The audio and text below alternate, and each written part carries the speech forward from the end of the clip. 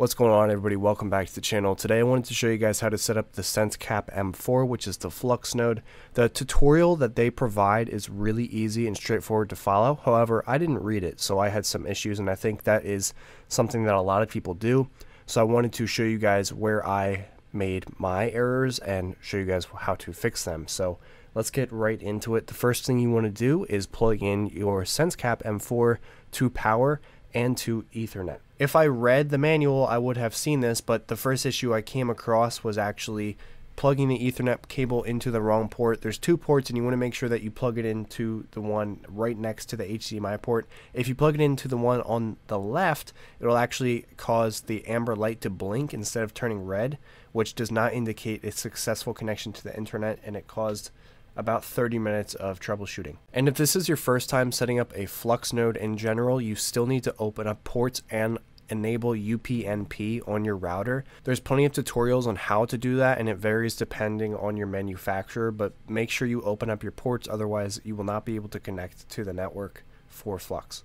Now that the device is plugged in and connected to the internet, what you want to do is download the SenseCAP app and log in. If you don't have an account, you're going to have to create one. Once you create an account, you'll be greeted with this screen, which gives you the two options, Helium or Flux.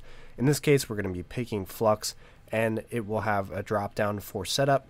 Click setup, and then it will give you this prompt. So what you first want to do is power it up, and here's the screen, and then you want to plug in the network cable, and it says to plug it into closest to the HDMI port, as you can see in that photo. And next you want to enable Bluetooth, and to enable the Bluetooth you actually have to take off the device lid and push down on a button, and when you hold down this button for 5 seconds it will blink blue, and then you'll be able to see the device on your phone. So once the blue light is blinking, click the scan device button, and it should pop up really quickly on your phone.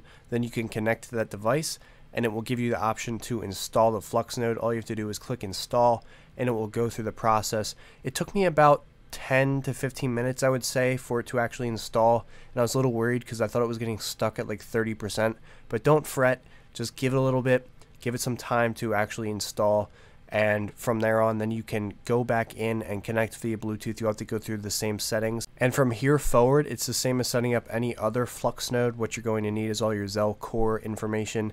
You have to send exactly the amount of Flux, and in this case it's 1,000 Flux to your account, and once it's in your account it will automatically dedicate it to a node, and then from there you get all of the information, the collateral ID, etc.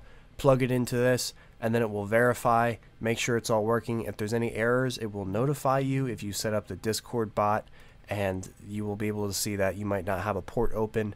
And then from there, it's pretty much it. Once it's all set up, this is a plug and play, let it go operation, and that's the best part about Flux nodes. There's really no maintaining. As long as you have a stable internet connection and power, you're going to be able to have this up and running and earning some passive income on your Flux node. So I hope you guys did enjoy this video. If you guys have any questions at all, if I didn't cover anything, put that in the comment section below. I will do my best to answer all of the questions, as well as join the Discord server, which will be linked in the description below. And if you guys are interested in this device in particular, there will be a pinned comment which will have a discount code, so you guys can pick one of these up. But thank you guys so much for watching. I'll see you all in the next video. Have a great one. Peace out.